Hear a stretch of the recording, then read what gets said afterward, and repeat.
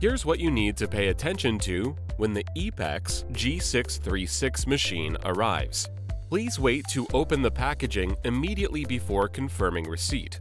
The packaging should be carefully inspected for damage caused by long-distance transport. If any damage is found, please take a photo, keep it as evidence, and get in touch with the relevant entities in time. A nameplate with contact information is attached to the back of the machine and the top of the auxiliary box. Make sure there is no external damage before you sign for it. Carefully unpack the machine and inspect the exterior of the machine for damage. If any abnormality is found, please take photos as evidence and get in touch with the contacts listed on the nameplate attached to the back of the machine and the top of the box. You can find us at epexvending.com or email at sales@epexvend.com.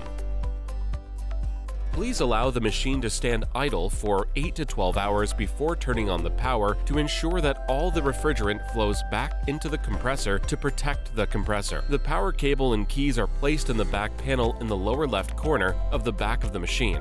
You need to remove the screw with a screwdriver to take it out.